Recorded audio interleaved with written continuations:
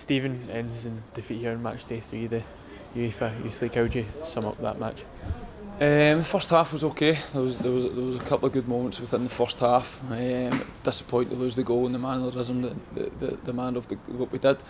Again, set play, we've got good height, we've got good aggression in the team, but again we don't deal with the first ball, which is disappointing, and then it puts you in the back foot within a chance and start the second half. But again, throughout the second half, we just felt as if we never laid a glove on Atletico the way that we wanted to. We never put them under a great deal of pressure. We never penetrated at the top end of the pitch. We didn't work the ball quickly enough to get into the middle third and then into the final third. Our shape was good. We worked on a couple of things defensively, which was good to carry on from the Lazio game.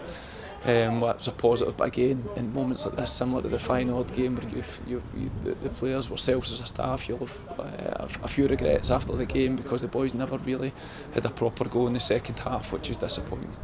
Seems to sort of been the story of the campaign, you know, conceding before half time, but the boys have shown they can compete in these games. No, listen, and it's a learning curve for the boys, you know. We've said it before, this is a really top level for under 19 football. At European level, the boys don't get the challenge that you get at this level anywhere else. So, like I said before before the game, they need to feel it for themselves. They need to feel the quality yourself, and as a young player, sometimes it's not until you're on that pitch that you actually can feel the quality that you're then playing against. So, like I said, the boys will learn loads for this campaign. We've got 3 games down, we've got 3 to go, and we want to be competitive at this level. I just felt in the second half we probably weren't as competitive as what we would have liked to have been. Yeah, just how much can they learn from this game, particularly with the next opponents being Atletico Madrid again, away from home?